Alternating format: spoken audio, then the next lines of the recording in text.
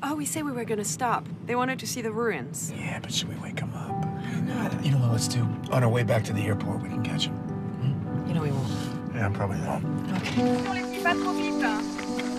And how did you two meet? We met about 18 years ago. We kind of, sort of fell in love.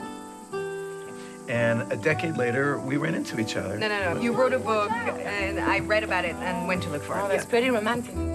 If we were meeting for the first time today on a train, would you start talking to me? Would you ask me to get off the train with you? Of course. Well, this place is so full of thousands of years of myth and tragedy, and I thought something tragic was gonna happen. Still there. Still there. Gone. You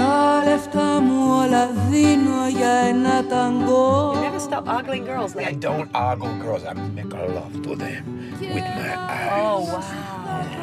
I'm stuck with an American teenager. I feel close to you. Yeah. And sometimes, I don't know, I feel like you're breathing helium and I'm breathing oxygen. What makes you say that? I wanted you to say something romantic in your book, okay? You are mayor of Crazy Town. Do you know that? You are. This is how people start breaking up. Oh, my God.